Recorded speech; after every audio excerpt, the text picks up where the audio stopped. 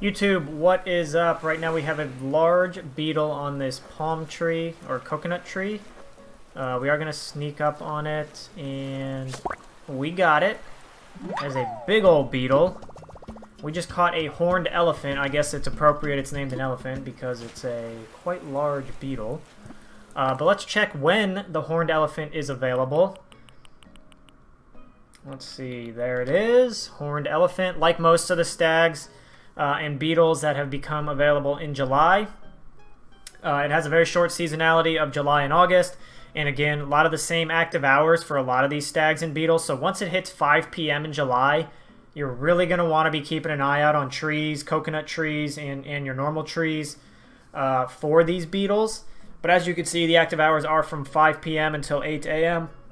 I think there's like at least 10, maybe more beetles that have the same active hours during the summertime. So definitely make sure you're keeping an eye out for them. You know, I've seen a ton of them. There's a lot of different beetles to catch.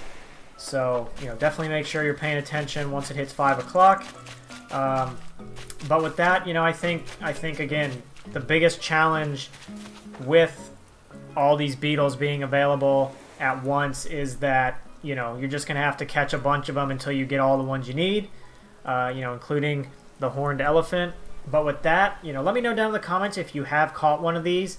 Always curious which one ends up being the rarest and the most difficult to catch.